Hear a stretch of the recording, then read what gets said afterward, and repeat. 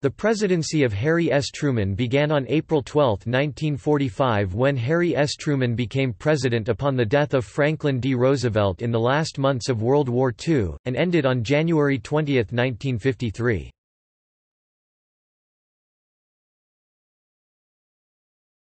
Topic: 1945.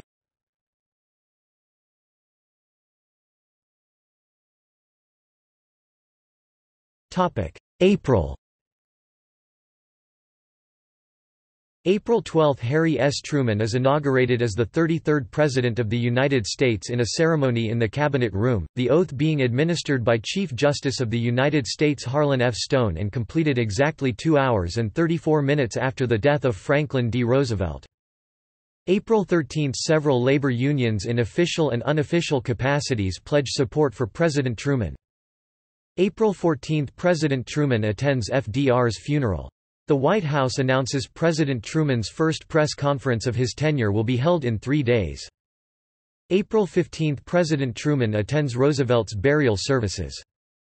April 16 – President Truman addresses a joint session of Congress, during which he outlines his intentions of his tenure, including plans to win the war, carrying on the policies of the late President Roosevelt, and punishing war criminals. April 17 – President Truman delivers a broadcast address to service members in the United States Army and Navy, telling them that they shall carry a tradition of not faltering as done by his immediate predecessor, and recalls his own service during World War I as having made him privy to both killing on the battlefield and the fighting man's trials and tribulations. April 18 – President Truman orders the Department of Commerce receive the transmission of the surplus property of the Treasury Procurement Division. President Truman designates May 13 as Mother's Day in order to show what he calls the U.S.'s gratitude, love, and devotion for its mothers. April 20 – President Truman holds the second news conference of his tenure in his White House office. April 23 – President Truman, Prime Minister Winston Churchill and Marshal Joseph Stalin issue a joint statement during the evening, saying in part, "Any person guilty of maltreating or allowing any Allied prisoners of war, internees or deported citizens to be maltreated, whether in battle zone, on lines of communication, in a camp, hospital, prison or elsewhere, will be ruthlessly pursued and brought to punishment." April 26 – Press Secretary Jonathan Daniels requests White House reporters give President Truman equal protection to that received by the late President Roosevelt under the Voluntary Censorship Code. April 27 – President Truman issues a statement saying the armies of Anglo-Americans have met Soviet Union forces in the heart of Nazi Germany, and that the enemy has been cut in two. President Truman holds his third news conference during the afternoon, announcing Edwin W. Pauley as his personal representative on the Reparations Commission, with the rank of ambassador, and of Dr. Isidore Lubin as an associate, with the rank of minister. April 28 – President Truman holds his fourth news conference at the White House, during which he says there is no foundation for rumors relating to Germany surrendering, during the night hours.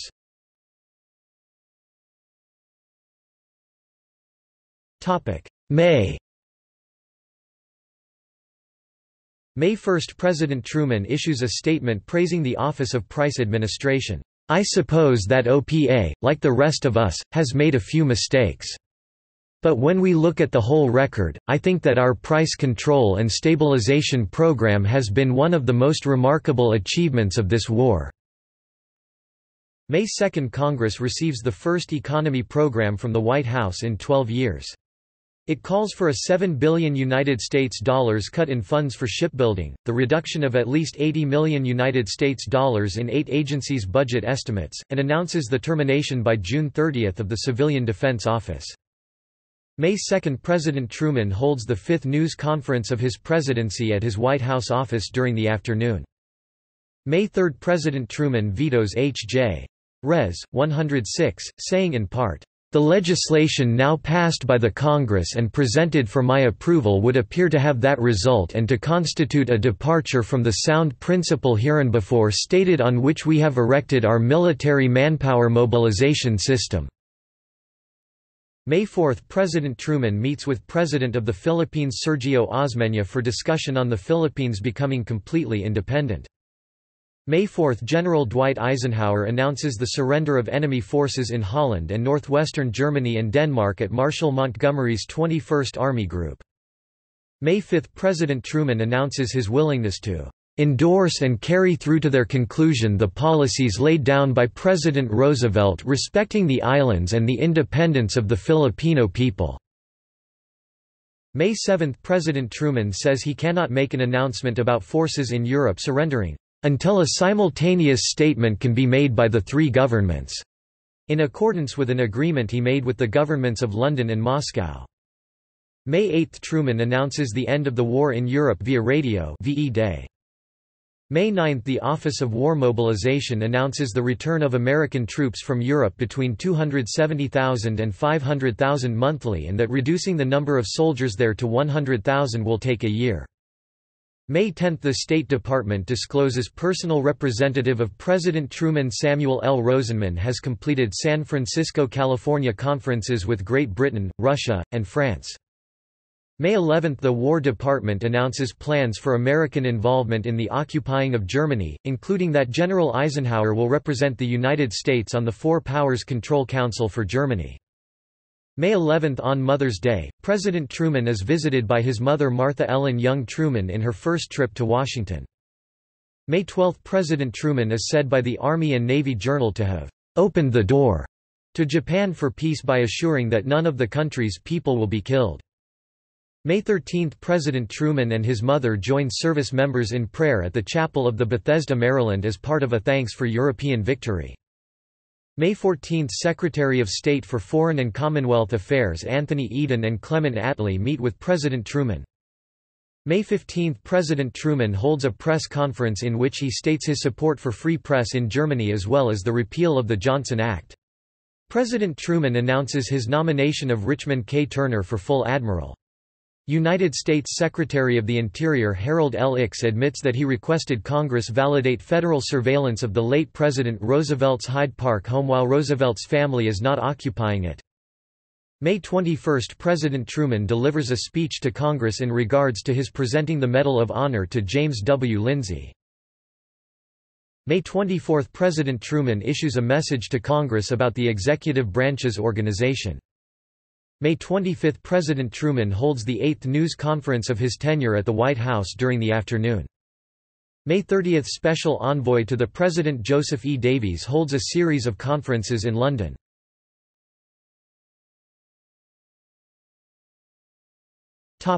June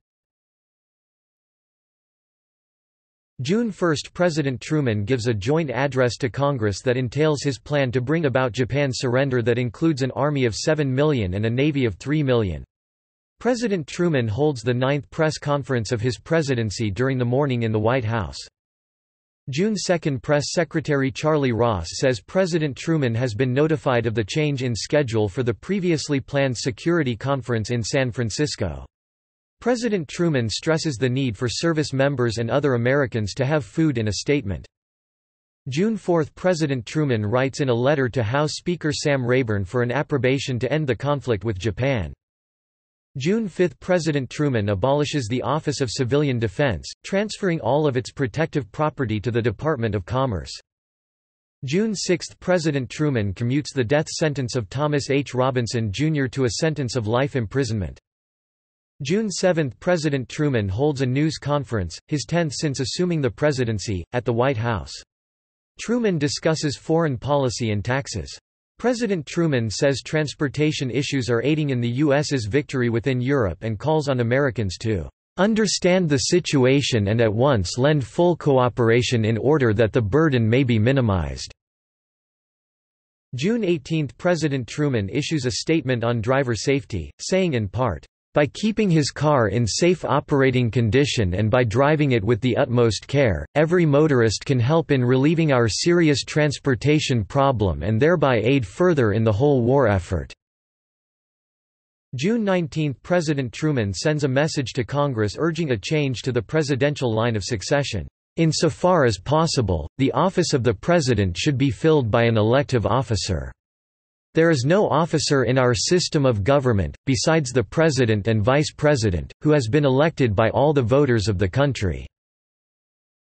June 21 – President Truman holds the 14th news conference of his presidency in the office of Governor of Washington Monrad Wallgren at the Legislative Building in D.C. June 23 – President Truman signs S-502, authorizing subsidies payments and purchases during the upcoming fiscal year as well as set maximum limits on 1946 occurrences. President Truman says he signed the bill because continuance of these subsidy payments is essential to assure necessary war output and to provide support for the stabilization program. June 26 – The United Nations Charter is signed in San Francisco. June 27 – President Truman holds a news conference, the 15th of his presidency, at Memorial Hall in Independence, Missouri during the afternoon. June 29 – The House passes Truman-backed legislation making the Speaker of the House after the Vice President in the United States presidential line of succession. French press reports President Truman wrote in a letter to de Gaulle that General Dwight Eisenhower would be ordered to give France coal from Germany. June 30 – Press Secretary Charles G. Ross announces the nomination of James Burns for United States Secretary of State by President Truman. Several Truman appointees, namely Clinton Anderson, Louis Schwellenbach, Robert Hannigan, and Tom Clark, take over their respective departments.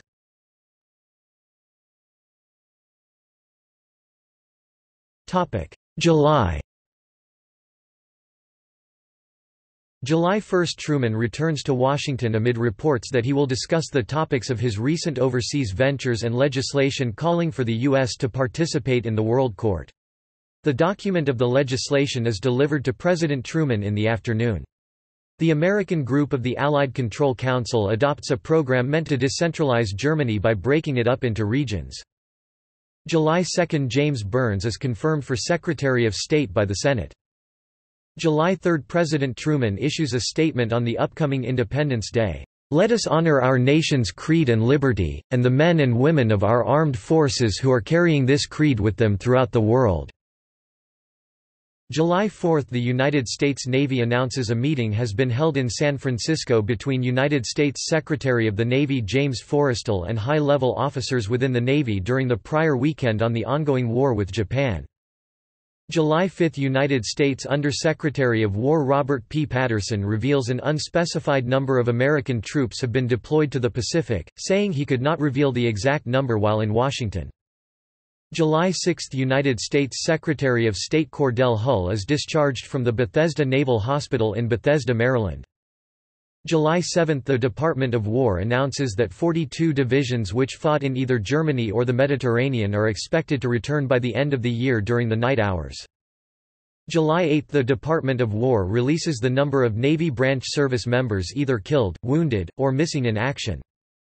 July 9 – David Lawrence has his argument for Japan to surrender broadcast to the country by the Office of War Information. July 10 – The Department of War reveals new list of American Army personnel liberated in Germany.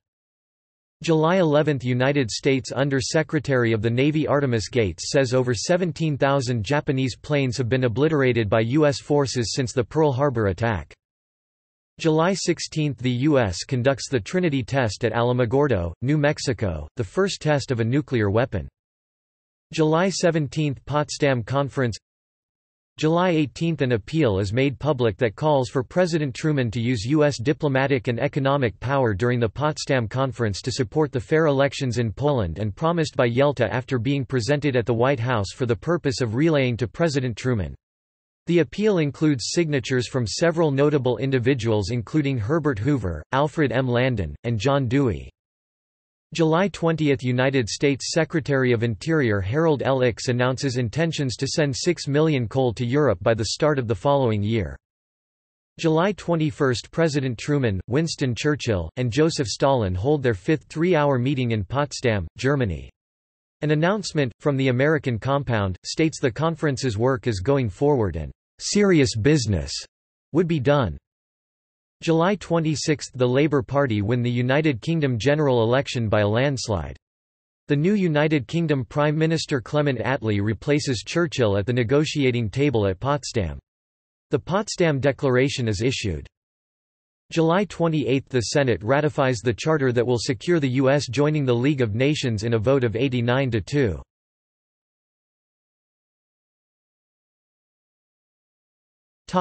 August August 2 – The Potsdam Conference adjourns. Allied leaders release a joint report on the Potsdam Conference simultaneously in Washington, Moscow, and London. August 4 – President Truman vetoes H.R. 3549, which would provide property to Norwich University. Of his decision to veto, President Truman says, "Individual enactments to provide relief in specific situations, or to govern special cases, which in effect are exceptions or amendments to the present law, it seems to me should be discouraged as detrimental to a sound public policy in a government program of this character." August 6 – The B-29 bomber Enola Gay drops the first atomic bomb, "Little Boy," on Hiroshima. August 8 – The Soviet Union declares war on Japan. The Soviet invasion of Manchuria begins about an hour later, which includes landings on the Kuril Islands. The Japanese have been evacuating in anticipation of this. August 9 – President Truman says the Allied forces are willing to determined in their quest for peace during a radio report. The B-29 bomber Boxcar drops the second atomic bomb, "Fat Man," on Nagasaki. August 14 – President Truman holds the 18th press conference of his presidency at the White House, speaking and answering questions on foreign affairs in the presence of members of both his family and cabinet. August 15 – Surrender of the Empire of Japan announced. August 16 – President Truman requests the renewal of the wartime no-strike pledge by organized labor. President Truman slightly relaxes wage controls to meet the reconversion period with expediency. August 17 – President Truman agrees to liquidate a Lend-Lease program as quickly as possible following a conference with cabinet members. August 23 – President Truman holds the 20th news conference of his tenure at the White House, discussing his administration's foreign policy. August 24 – President Truman releases a memorandum about the Veterans Preference Act of 1944. August 25 – President Truman issues a statement concerning the 25th anniversary of the 19th Amendment to the United States Constitution.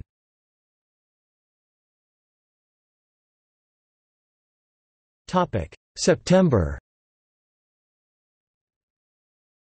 September 1 – President Truman says, during the night hours via radio broadcast, that the following day will be VJ Day, in reference to the surrender of Japan.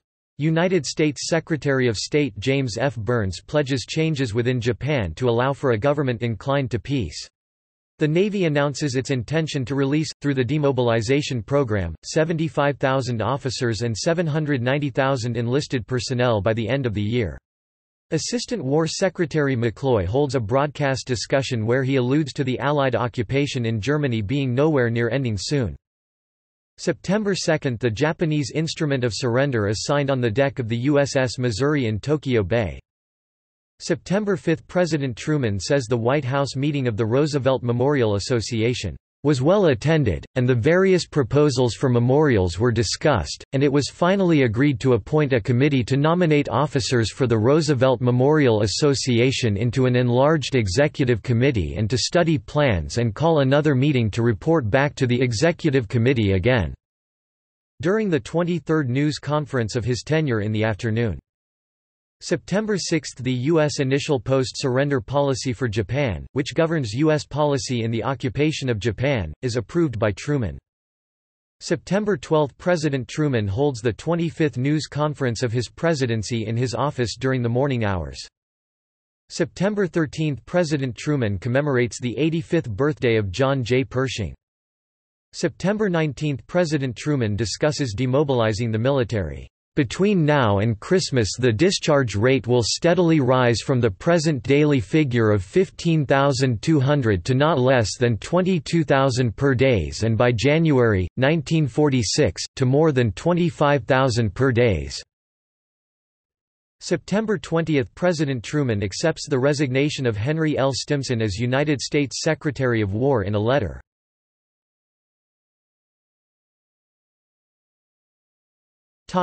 October October 1 – Harold Hitz Burton is sworn as an Associate Justice of the Supreme Court of the United States. United States Secretary of Labor Louis B. Schwellenbach proposes that a binding decision in the oil strike by December 1 through an impartial arbitrator. October 2 – President Truman promotes the War Fund as aiding active service members, giving health and welfare service to Americans within the U.S., and reliving patients affected by the war in liberated areas during a White House broadcast. The White House announces a postponing of a meeting with Georgy Zhukov due to the latter's illness. The House Military Committee approves legislation indicating President Truman award General George Marshall with a special gold medal. October 3 – President Truman sends a special message to Congress announcing the beginning of talks with other nations about the use of atomic weapons to assure peace, and urges Congress to hastily pass legislation authorizing the St. Lawrence River Seaway and Power Project. Press Secretary Ross says the Palestinian situation remains in a «diplomatic stage», and that President Truman received a telegram from Prime Minister of the United Kingdom Clement Attlee on his desk the prior day during a news conference. October 11 – The House votes to pass the first tax-cutting bill to have entered Congress in the past 16 years. President Truman tells Congress of a virtual exhaustion of the $800 million that the U.S. has contributed to international charity under the sponsorship of the United Nations. October 12 – Letters by President Truman, in which the latter assigns a responsibility to a cabinet member for his reconversion program, are made public by the White House. Congressman Dewey Jackson Short says Congress intends to discover the truth behind the attack on Pearl Harbor during a Republican rally. President Truman gives the Medal of Honor to 15 service members during a White House mass ceremony. October 13 – United States Secretary of Agriculture Clinton Presba Anderson says the recently created UN Food and Agriculture Organization could contribute to the decline of the two-thirds of starved individuals across the world while speaking in Washington, D.C. October 16 – President Truman publicly states the contents of his discussion with President of Chile Juan Antonio Rios. "We discussed the mutual desire to strengthen the solidarity of the republics of the Western Hemisphere on the basis of the ideals for which the war was fought and won." October 18 – President Truman holds the 30th news conference of his tenure during the morning hours at the White House, speaking about American relations with Russia and domestic issues such as a Kansas district judgeship vacancy. October 27 – President Truman attends the commission of the USS Franklin D. Roosevelt in New York City during the morning. October 30 – President Truman conducts a radio broadcast on the economy as it relates to reconversion of the American dollar. October 31 – President Truman holds the 32nd news conference of his presidency at his White House office during the morning, answering questions on his administration's foreign policy.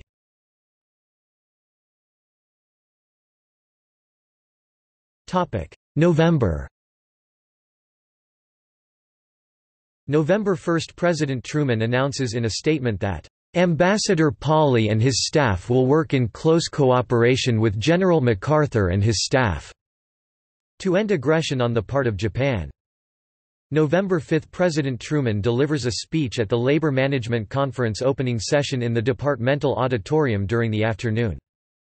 November 7 – The White House announces that in 4 days President Truman, Prime Minister of Britain Clement Attlee, and Prime Minister of Canada William Lyon Mackenzie King will hold a meeting on Anglo-American policy in regards to the atomic bomb while the three are on the USS Potomac AG 25.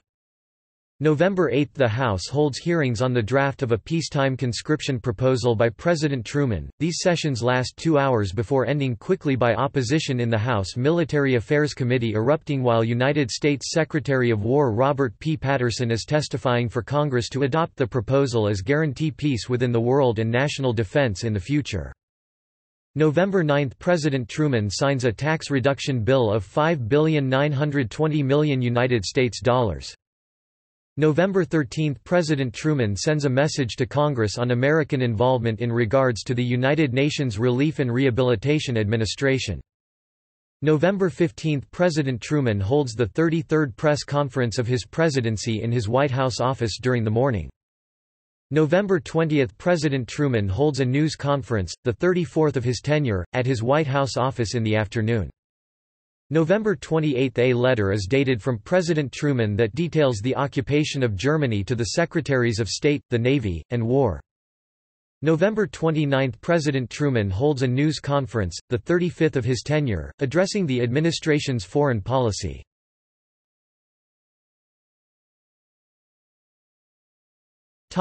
December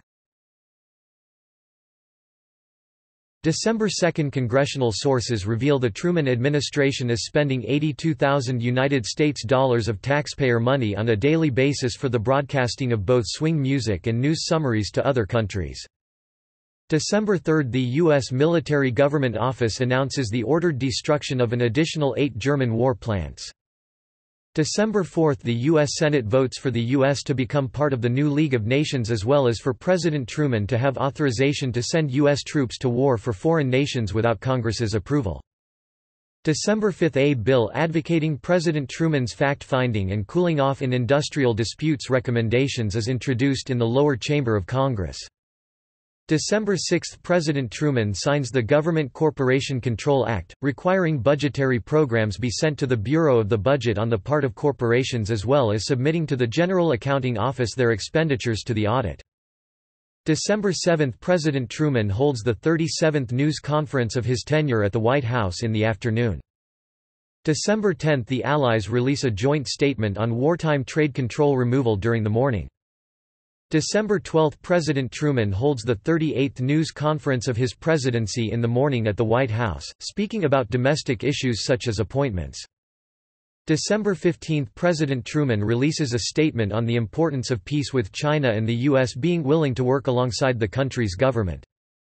December 17 – President Truman vetoes H.R. 1862, which he says in a statement, would extend preferential rank and retirement benefits to a particular group in one of the branches of our armed forces, and would not take into account the matter of rank and other benefits for personnel holding comparable assignments within other branches. December 18 – The House passes the United Nations Organization Bill in a vote of 344 to 15. Truman is now authorized to declare war without Congress's approval. December 19 – President Truman sends a message to Congress endorsing the possible creation of a Department for National Defense. December 20 – President Truman declares that boards dedicated to fact-finding on investigative strikes should be allowed to examine the books of employers due to his belief that the earnings of a company are relevant to wage disputes. December 22 – During the night hours, President Truman calls on the U.S. to allow immigration of at least 39,000 a year as part of a quota fulfillment. December 23 – President Truman issues a memorandum stating the reasons behind his displeas with H.R. 4407, citing its effects on appropriations through reductions and breaking up of public employment offices. December 26 – During a press conference at his federal building offices, President Truman announces his legislative proposals will be revealed publicly during a radio address set to be conducted in the first week of the following month. December 27 – President Truman talks with William Southern, and members of the staff of the Independence Examiner at the newspaper's offices. Truman leaves in the night hours to return to Washington, concluding his Christmas vacation. December 28 – Truman meets with members of his family at the White House before signing 61 bills and leaving for a cruise intended to last 5 days. December 29 – Secretary of State Burns travels on the USS Williamsburg in order to give President Truman a report on his trip to Moscow.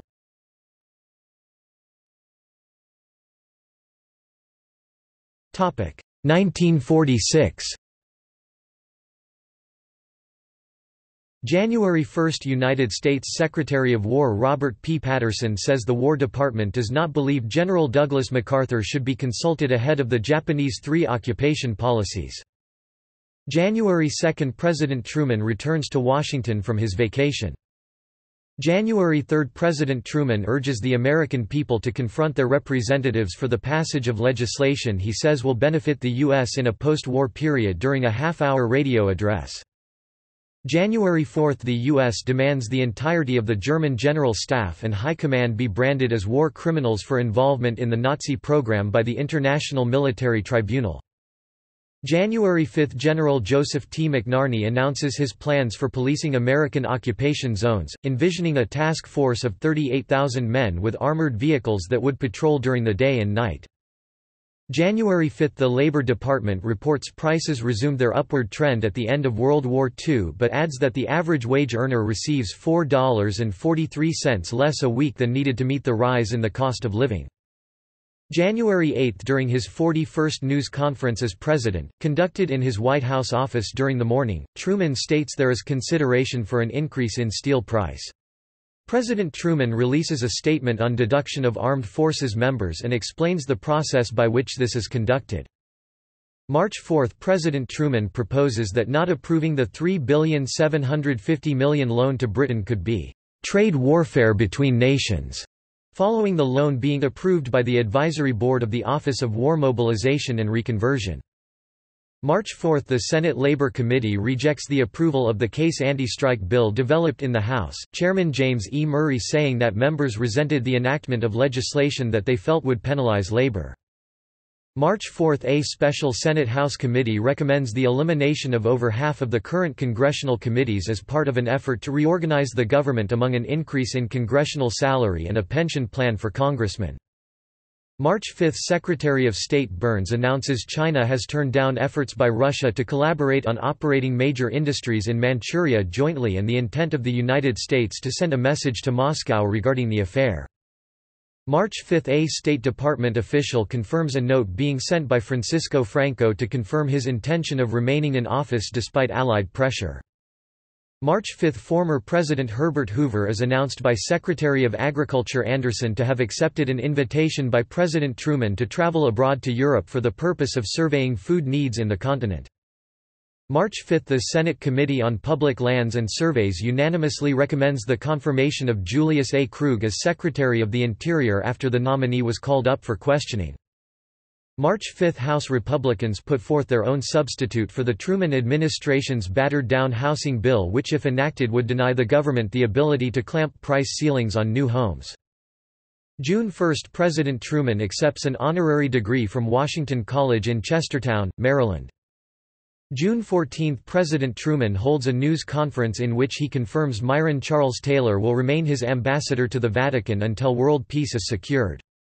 President Truman vetoes legislation promoting Navy, Marine Corps, and Coast Guard personnel who had previously been prisoners of war. July 15 – Truman signs a bill authorizing a loan of $3.75 billion to Great Britain. October 15 – 2 hours before his scheduled execution, Hermann Göring commits suicide.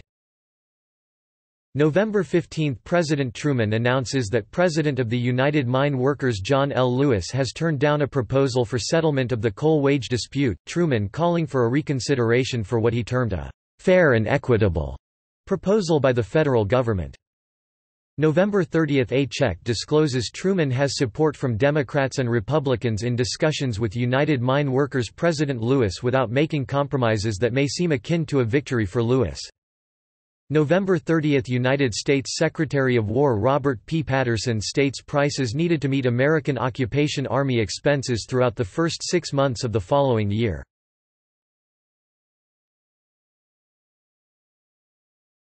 Topic 1947.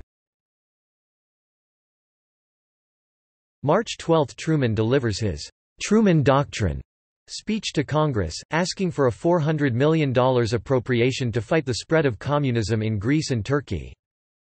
May 22 – Truman approves a bill providing $400 million in assistance to Greece and Turkey. November 4 – The United States proposes withdrawing American and Soviet occupation armies within 90 days following the formation of an elected and independent Korean government the following year in an United Nations resolution. November 4 – Under-Secretary of the Treasury Lee M. Wiggins says he has no particular advice to give revising tax treatment of farm cooperatives while speaking to the House Ways and Means Committee.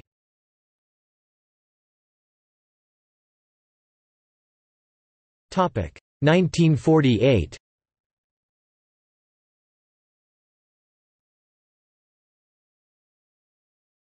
Topic January. January 2 – The United States and France sign a treaty accepting the conditions put forth by the U.S. Congress that would allocate $522 million in winter aid to the latter country alongside Italy and Austria. January 3 – President Truman tasks 4 agencies with forming allocating programs that are voluntary and industry-wide for scarcity items. January 6 – President Truman holds a meeting with Cabinet at the White House during the afternoon. January 7 – President Truman delivers the 1948 State of the Union Address. January 8 – United States Secretary of State George Marshall says Russia and the Communist Party will attempt a backfire on the European Recovery Program, but also of his conviction that the U.S. would be able to handle the opposition successfully. January 9 – The United States Navy announces 4 of its fleet-type submarines are being supplied to Turkey under the American Program for Strengthening Turkey Against Russia. January 12 – The Federal Bureau of Investigation announces the resignations of 11 individuals from government service during their ongoing investigation by the FBI under the Federal Loyalty Program. January 12 – President Truman sends Congress a peacetime budget providing billions for the funding of defense that would also be used to counter totalitarianism abroad. January 15 – The Interior Department states its expectation that President Truman will direct conservation of petroleum supplies by each government agencies to assist with relieving the critical fuel shortage within the following 24 hours. January 16 – In a letter to Senator John Chandler Gurney, President Truman describes the Senate Armed Services Committee with having done a disservice to the United States after voting against legislation allowing Lawrence S. Kuter to serve as chairman of the Civil Aeronautics Board while receiving military pay. January 16 – Senate Foreign Relations Committee Chairman Arthur Vandenberg indicates opposition to the European Recovery Program would be diminished in the event the United States could follow its funding and see where it was being used. January 16 – United States Secretary of the Treasury John Wesley Snyder gives an ultimatum from the Truman administration to the Congress during an appearance before the House Ways and Means Committee. January 16 – In a statement, United States Secretary of the Interior Julius Albert Krug endorses hydroelectric projects as a partial means of answering the national petroleum shortage problem.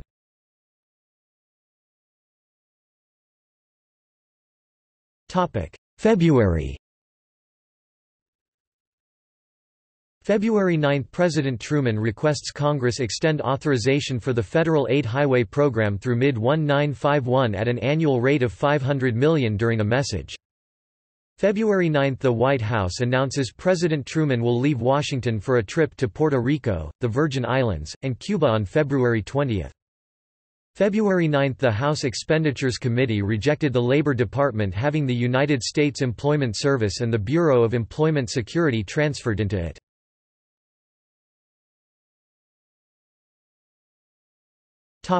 June. June 25 – Truman signs the Displaced Persons Act authorizing admission into the United States of 205,000 European displaced persons over the following 2 years. June 26 – Truman orders an airlift of supplies into Berlin, in conjunction with the British, in answer to a Russian blockade of the portion of that city occupied by the Western powers. The blockade lasts until May 12, 1949.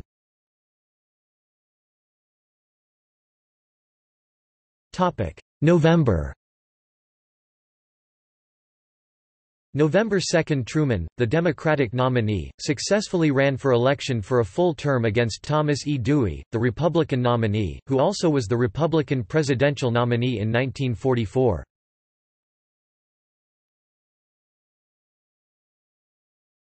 Topic 1949.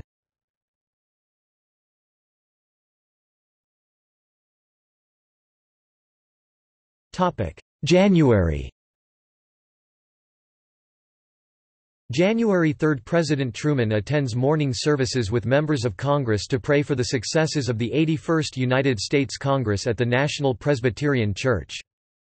January 3 – In a vote of 29-13, Ohio Senator Robert A. Taft is re-elected as Republican Party policy leader alongside the approval of a rule change that an individual can serve in the position for more than 4 years. January 4 – During his first news conference of the 81st United States Congress, House Speaker Sam Rayburn tells reporters of his conviction that the legislative proposals of President Truman will have "considerable favor," and no priority list for legislation had been assembled. January 5 – President Truman delivers the 1949 State of the Union Address to a joint session of Congress, calling for the repeal of the Taft-Hartley Act, aid to farmers and implementation of civil rights laws, universal training, broader Social Security, education and prepaid medical insurance federal aid programs, and 1 million new housing units over the course of the next 7 years. January 7 – President Truman holds a news conference in which he announces the nomination of Dean Acheson for Secretary of State to replace George Marshall and insists the change will not alter policy. January 8 – 5 members of the Senate Labor Committee endorse repealing the Taft-Hartley Act and restoring the Wagner Act prior to Congress giving consideration to any new legislation pertaining to labor. January 8 – The United States Army announces that it will not enlist any men for the months of either February or March as a result of increases in voluntary enlistments. January 8 – Indiana Representative Charles A. Halleck says the economic messages and plan outlined by President Truman during the latter's State of the Union address would bankrupt the U.S. in addition to inflicting irreversible damage to the American free enterprise system. January 8 – United States Secretary of the Air Force Stuart Symington advocates for a 70-member Air Force and the U.S. does not have much time to prepare during his first annual report. January 14 – During a press conference, State Department press officer Michael J. McDermott states that countries unwilling to enter the collective defense pacts will receive no arms and defense supplies from the United States. January 14 – The Senate Foreign Relations Committee unanimously votes to approve Dean Acheson as United States Secretary of State. January 14 – United States Attorney General Tom C. Clark announces that the Justice Department has filed suit for a divorce of the American Telephone and Telegraph Company and Western Electric Company. January 20 – Second inauguration of Harry S. Truman. January 31 – President Truman announces the nomination of Jesse M. Donaldson for Postmaster General, the only office in his cabinet with a fixed term.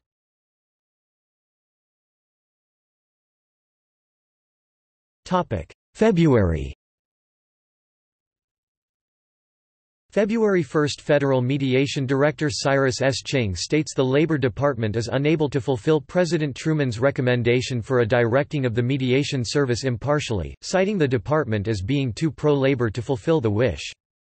February 3 – The United States notifies the world of its intent to not allow peace maneuvers by Russia to disrupt growing alliances between Western powers that are not communist during a radio broadcast. February 3 – Prime Minister of Japan Shigeru Yoshida states his hope that President Truman will visit Russia to meet with Joseph Stalin and touts a potential meeting as aiding world peace by helping Russia to be more mindful of international affairs.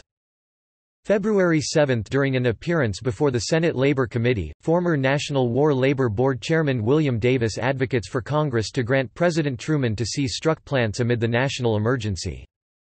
February 7 – Federal housing expediter Tig E. Woods predicts a 50 to 60% increase in rent in the event Congress does not continue strengthening rent controls and advocates for the passage of the Truman administration bill extending rent controls to the end of March 1951. February 12 – Hungary requests the United States withdraw the American minister in Budapest, Sheldon Chapin, and charges President Truman with having tried to interfere with the internal affairs of Hungary.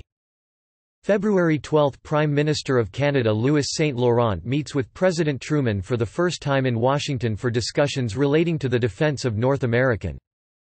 February 12 – United States Secretary of the Air Force Stuart Symington delivers a speech at the Lincoln Day banquet in which he promotes the strength of the B-36 bomber. February 21 – Defense Secretary James Forrestal requests salary boosts for the military to put service members on the pay basis of civilians, and a bill before the House Armed Services Subcommittee came from 18 months of study by his advisory commission. February 21 – The Hoover Commission recommends changes to the State Department including more personnel to allow greater attention on foreign policy. February 21 – It is learned that the proposed North Atlantic Pact will have reassurances that the United States will not stand idly by in the event of attack.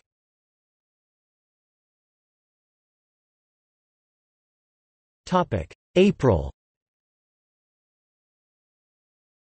April 1 – The Commerce Department reports that the United States' unemployment rate dropped the previous month, the first recession in 4 months. April 1 – An unnamed official at the State Department asserts the North Atlantic Treaty is purely defensive and that Russia only needs to not attack any country allied with the treaty. April 1 – President Truman meets with Secretary of the Army Royal in regards to reports that the Secretary intended to resign. April 14 – The United States Secretary of Labor Maurice J. Tobin sets $1.05 an hour as the minimum wage on government contracts for the woolen and worsted industry. April 14 – The House and Senate passes a compromise European recovery program a few minutes apart through a voice vote.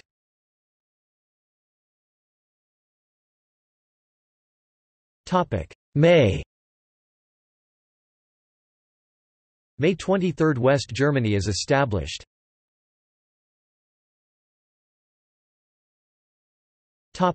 June June 2 – President Truman holds a news conference in which he indicates his willingness to remain in Washington throughout the entire summer as Congress has bogged down his legislative program. June 2 – The United Nations outlines a plan for spending more than $85 million over the following 2 years to assist underdeveloped countries in response to the Truman administration's call for a new program to spread knowledge on technology worldwide as well as raise living standards. June 8 – Republican Senator Burke B. Hickenlooper states that the Atomic Energy Commission sent Norway radioactive isotopes for the purpose of using them in studies on steel in both jet engines and rockets and calls the move, "a violation of the spirit if not the letter of the law." June 8 – During a Paris session, Secretary of State Acheson demands the Foreign Ministers' Council undo a 5-day deadline for a complete end to the Berlin blockade. The Council agrees to discuss the matter the following day. June 8 – The Senate resumes debate on the Truman administration's bill to repeal the Taft-Hartley Act. Senator Robert Taft accuses Democrats of playing politics in their handling of the legislation and argues that the bill and amendments be considered on the basis of their merit.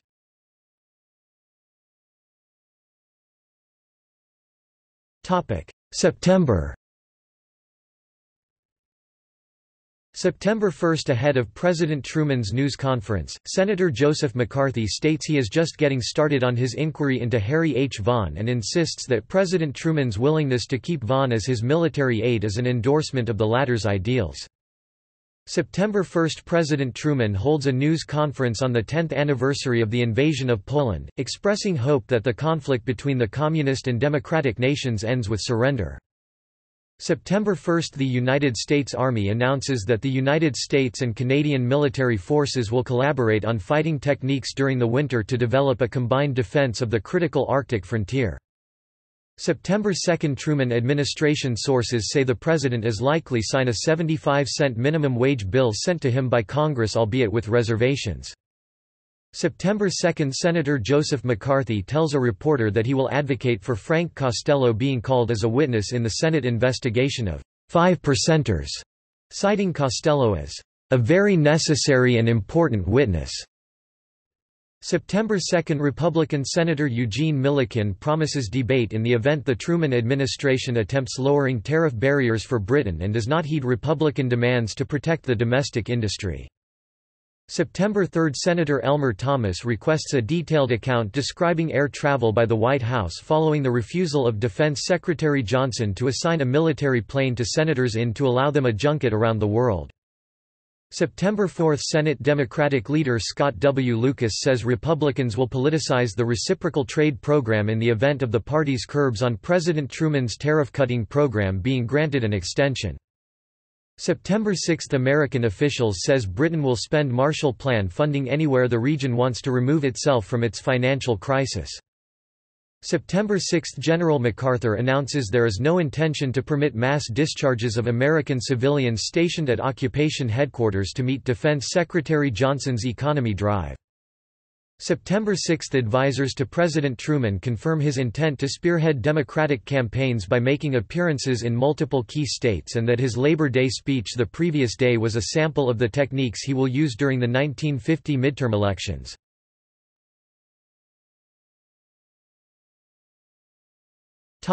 December December 22 – President Truman holds a meeting with his cabinet to review the administration's legislative program for the following year, members of the cabinet subsequently declining to provide any further details when asked by the press. December 22 – The Commerce Department announces its intent to impose bans on exports of technical information important to national security, in exceptional cases.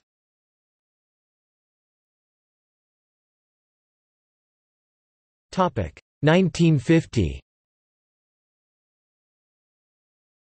January 1 – It is learned that President Truman has been given a new plan to prevent Formosa from entering communist hands, and its implementation would see the United States obtain a long-term lease on either a single base or multiple bases on Formosa.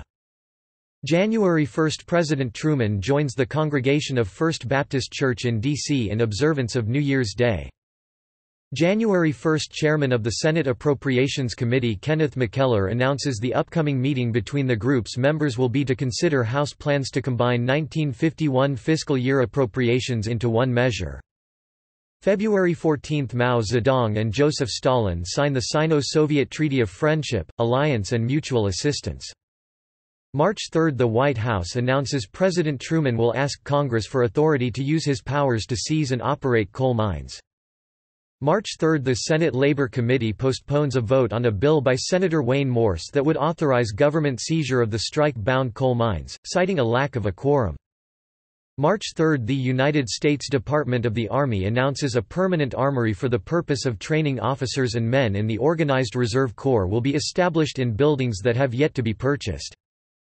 March 8 – General Omar Bradley states the United States cannot be assured against a devastating blow with its present forces while giving a speech to the Women's National Press Club. March 8 – Wisconsin Senator Joseph McCarthy charges State Department employee Dorothy Kenyon with having affiliation with at least 28 communist organizations during an appearance before a Senate Foreign Relations Subcommittee. June 25 – Korean War begins. August 8 – The House postpones debate on an economic controls bill. August 8 – President Truman completes a message to Congress in which he calls for legislation responding to combat sabotage and communists, White House officials stating their expectation for it to be released sometime during the afternoon and that it contains a warning to the United States against being carried away by hysteria. August 8 – Carol L. Wilson resigns as General Manager of the Atomic Energy Commission and Carlton Shug is designated by the Commission to serve as Acting General Manager. August 8 – FBI Director J. Edgar Hoover warns that every communist in the United States could potentially be a spy or saboteur and states the interest of the FBI in identifying every communist within the country. November 1 – Attempted assassination of Harry S. Truman.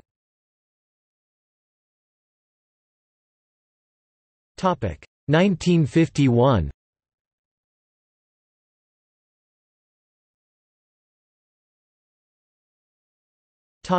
January. January 2 – President Truman signs a bill prohibiting slot machine shipments in addition to related gambling devices across the state line, the legislation providing fines and jail terms for violations. January 2 – The 81st United States Congress sends a civilian defense bill granting the federal government in the event of a foreign attack on the United States to the White House.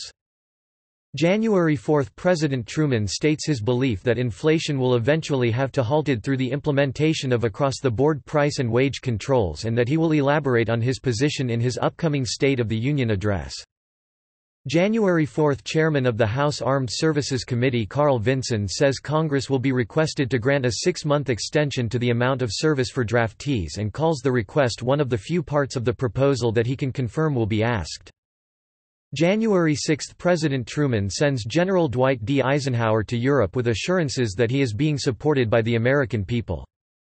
January 6 – Nevada Senator Pat McCarran rebukes the 30-day price freeze being considered by the Truman administration as ineffective and calls for price curbs that are both immediate and systemic to stop the impending threat to the economic and industrial life of America. January 8 – President Truman delivers the 1951 State of the Union Address to a joint session of Congress. January 9 – Wisconsin Senator Joseph McCarthy publicly discloses a letter he sent to Secretary of the Army Pace asking how classified military messages became known to columnist Drew Pearson. January 10 – President Truman attends the award ceremonies for the Woodrow Wilson Foundation in his White House office. January 11 – President Truman delivers remarks at a buffet dinner at the Shoreham Hotel in Washington held in honor of Democratic members of Congress, where he cautions them to retain their principles of honor and justice over fat and ease in trying to seek world peace. January 11 – Informed sources familiar with American policy deny the chances of a meeting between high-level officials of the United States and Red China that would entail the countries discussing a Korean settlement. January 11 – California Senator William Nolan proposes a 6-to-1 ratio arming Western Europe against communist aggression that would ultimately see the U.S. furnishing 10 divisions and grant the other North Atlantic nations 60. January 12 – Senator Robert Taft says the Truman administration has ended bipartisan foreign policy with President Truman's declaration that he would consult Congress in sending troops to Europe but would not be bound to do so. January 12 – Assistant Secretary of Defense Anna Rosenberg testifies to Congress over President Truman's increase in American fighting forces. January 12 – President Truman signs the Federal Civil Defense Act of 1950 into law. President Truman says the legislation is intended to protect Americans in the event of enemy assault and affords the basic framework for preparations to minimize the effects of an attack on our civilian population, and to deal with the immediate emergency conditions which such an attack would create. January 12 – President Truman transmits the 5th Annual Economic Report to Congress in a message, all the while stressing the need for unity for the United States to prosper on the economic front. January 15 – The White House announces that James G. McDonald has resigned as United States Ambassador to Israel and President Truman has responded by nominating Minette B. Davis as his successor. January 15 – President Truman sends a budget message to Congress on an appropriation for flood control and river harbor projects. January 17 – Republican Senators Irving Ives and Andrew Frank Schopel demand that President Truman's defense housing program have a minimum of inflationary aspects and Congress must prevent the American economy from being dangerously strained by the program. January 17 – Chairman of the Corporation of the Massachusetts Institute of Technology Carl T. Compton calls on Congress to adopt the Truman administration-backed Universal Military Service and Training Program and advocates for an alternate service for those unable to meet the physical or mental qualifications of the service. January 20 – The United States demands in a resolution that China be named as the aggressor in Korea by the United Nations and that the time had come to draw the line in regard to free nations while admitting the door to a peace settlement with the UN was still possible. January 20 – General Douglas MacArthur says the Western powers are in charge of what they want to do in the war with Communist China during a visit to 8th Army headquarters.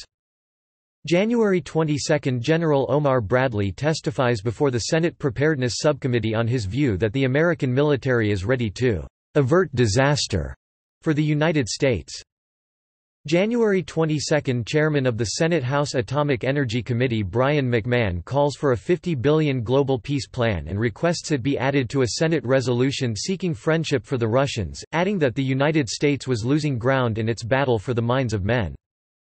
January 23 – President Truman signs Executive Order 10207, forming the President's Commission on Internal Security and Individual Rights in addition to outlining its purpose and its membership of a chairman, a vice-chairman, and 7 other members that are to be appointed by the President. January 24 – President Truman attends a dinner in honor of his banker Joshua Evans at the Mayflower Hotel in Washington. January 25 – President Truman holds his 253rd news conference in the Indian Treaty Room in the Executive Office Building. President Truman begins the conference with an address on U.S. Representative to the United Nations Warren R. Austin conveying American government views on Communist China and announces appointments to the President's Commission on Internal Security and Individual Rights. January 25 – President Truman signs Executive Order 10208, authorizing the Secretary of State to perform the functions and exercise the powers and authority vested in the President by the Yugoslav Emergency Relief Assistance Act of 1950. January 27 – President Truman issues a memorandum to executive department and agency leadership on the need for support of the economic stabilization orders issued today, and provides 3 steps the agencies should work in alignment with under the law. January 30 – President Truman attends a special ceremony in honor of Sam Rayburn, serving longer as Speaker of the House of Representatives than any other individual in American history in his White House office. January 30 – President Truman and French Prime Minister Pleven issue a joint statement on their agreements over the course of their conference, as well as an outline of various issues afflicting the international community, such as problems in the Far East, Europe issues, defense plans for the Atlantic, and economic dilemmas. January 31 – In a letter to Director of the Bureau of the Budget, citing a period of national emergency, President Truman requests the establishment of a federal history program for all the agencies engaged in emergency activities, and furthers that the active direction of the program should be undertaken by the Bureau of the Budget, although the preparation of the studies themselves should be carried out by the individual agencies. January 31 – President Truman attends a dinner for the Democratic National Congressional Committee in the caucus room of the Congressional Hotel in Washington.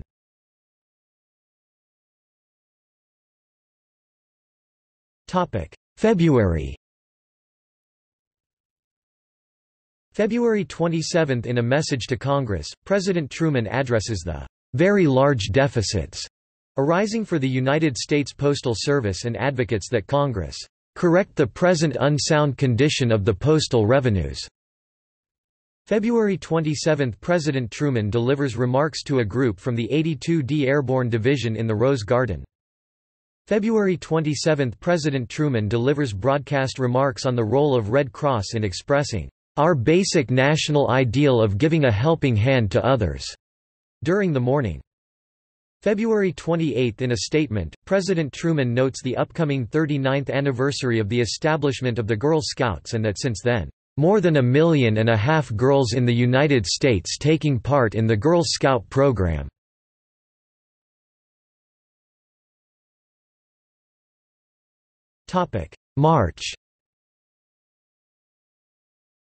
March 2 – The Defense Department is reported to have informed Congress of its expectation to have 6 American divisions in Europe by the beginning of July 1952 in the event that war does not break out. March 3 – In a statement, Republican Senator James P. Kem labels the Reconstruction Finance Corporation as "corrupt", in addition to demanding Congress abolish the corporation and charging President Truman with seemingly being unwilling to reform the agency. March 3 – The Treasury Department and Federal Reserve Board announce a settlement in their conflict on the settling of inflation. March 3 – The United States offers the United Nations permission to count both its armed forces and non-atomic weapons, in addition to calling on Russia to do the same. March 3 – Representative Frederick René Coudert Jr. states his intent to introduce a constitutional amendment the following week that if enacted would allow Congress to vote the President out of office with 2/3 of vote by calling for the President to resign immediately or call for a national election for the President, Vice President, or Congress. March 5 – The United States Navy denies through a spokesman that President Truman has ordered a special guard against submarines in the Gulf of Mexico. March 24 – President Truman signs Executive Order 10227, extending the provisions of Part 1 of Executive Order 10210, "to the General Services Administration, and, subject to the limitations and regulations contained in such part, and under such regulations as he may prescribe, the Administrator of General Services is authorized to perform and exercise, as to the General Services Administration, all the functions and authority vested in and granted by the said Part 1 to the Secretaries named therein." March 26 – President Truman delivers remarks at the opening of the meeting between the foreign ministers of the American republics during an afternoon appearance in Constitution Hall. March 26 – In a statement, President Truman says the enactment of H.R. 2268 will be a great convenience to Series E savings bond holders who desire to retain their investments in E-bonds, and the legislation's authority will grant the owners of maturing Series E bonds the option of keeping the bonds and earning interest over the period of the next 10 years. March 26 – President Truman signs Executive Order 10228, designating the Inter-American Defense Board as a public international organization entitled to enjoy the privileges, exemptions, and immunities conferred by the said International Organizations Immunities Act.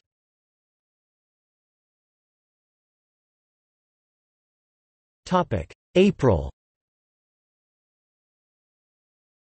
April 5 – Julius and Ethel Rosenberg are sentenced to death following their convictions on conspiring to provide secret information to the Soviet Union. April 11 – Truman relieves General Douglas MacArthur of all posts as commander of American and UN forces in the Far East for making statements critical of the government's military and foreign policies in that area. MacArthur replaced by Lieutenant Gen. Matthew B. Ridgway.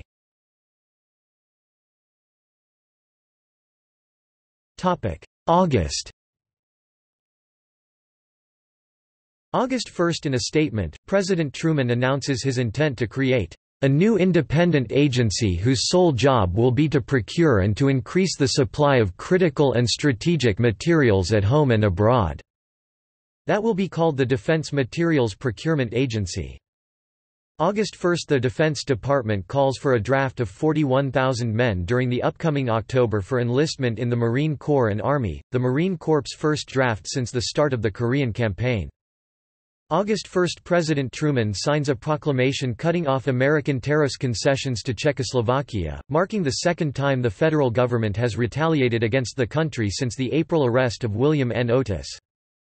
August 1 – President Truman delivers remarks to the delegates of Girls' Nation in the Rose Garden.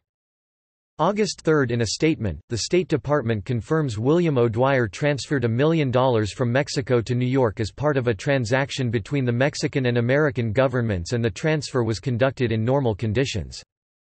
August 3 – The Wage Stabilization Board recommends all workers receive living wage increases. August 3 – The Air Force announces its sending of the first wing of the F-86 fighter interceptors to England and that the departure can be expected soon.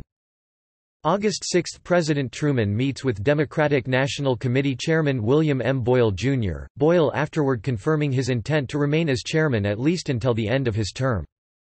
August 10 – The State Department announces its belief that Russia is tightening around Communist Poland and that the Polish government has ordered a cessation of American cultural activities in Poland without alternative to complying with the order.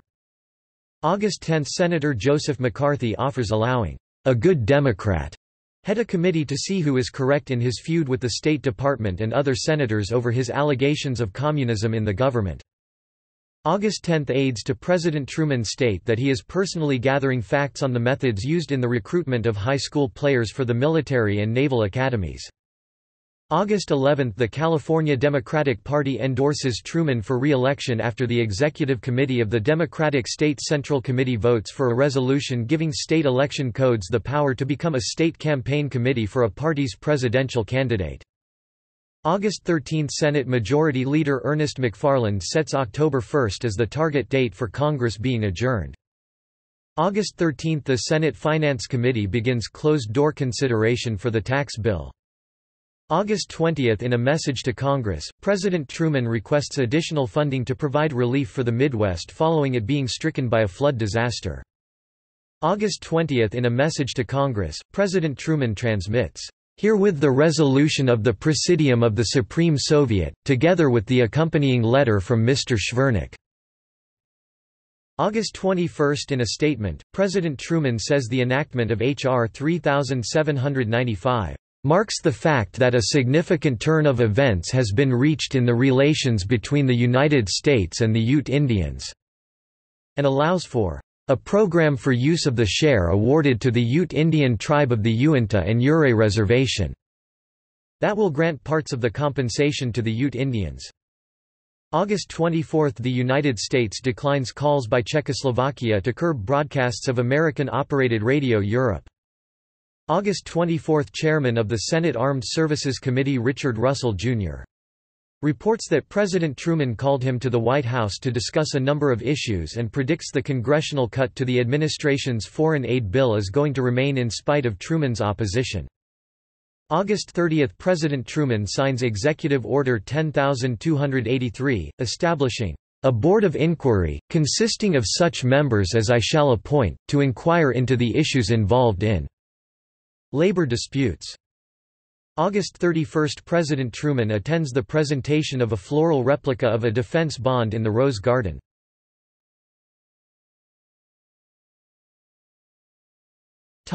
November.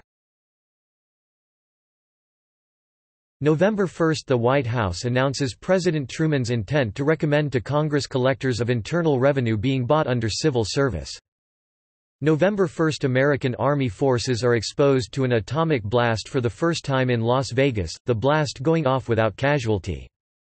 November 1 – Elizabeth II places a wreath on the grave of George Washington at Mount Vernon during a ceremony. November 5 – The United States is reported to have proposed a worldwide census, one of the issues being a complete accounting for all atomic weapons through a strict system of verification. November 5 – President Truman meets with General Dwight D. Eisenhower in Washington for a discussion on Western defense issues and an upcoming foreign policy speech by Truman. November 5 – Wyoming Senator Joseph C. O'Mahony confirms his cautioning of Defense Secretary Lovett and Pentagon officials about the need to cut the following year's military spending so that the pattern of tax revenues will remain consistent. November 6 – President Truman delivers a speech to the National Society of Cartoonists. He notably addresses the previous day's meeting with Eisenhower, saying it was in regards to Europe maintaining economic stability while rearming and that Eisenhower was fearful of much trouble.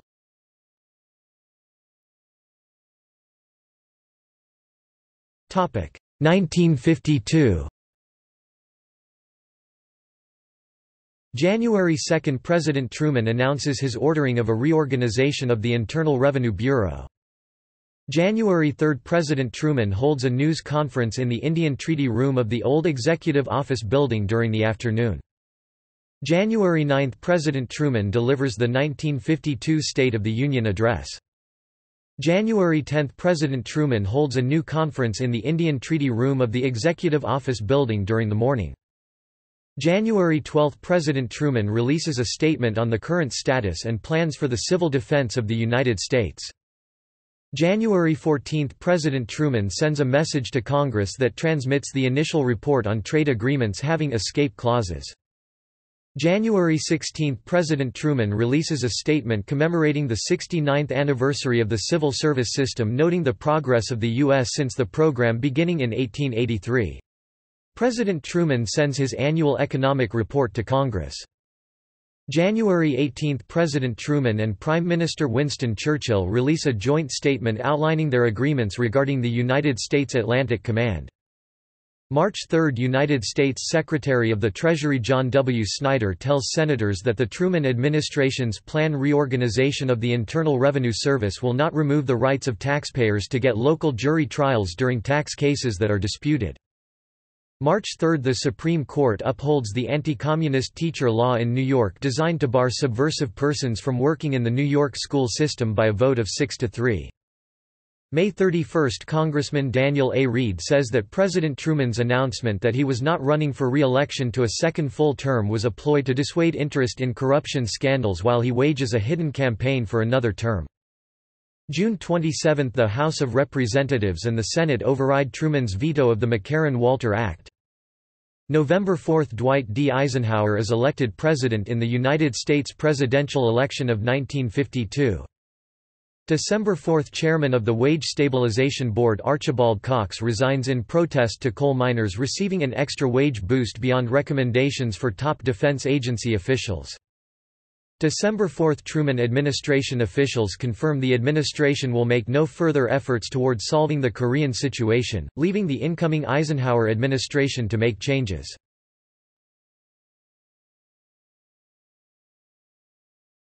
Topic 1953. January 20 – Dwight D. Eisenhower is inaugurated as the 34th President of the United States, at noon Est.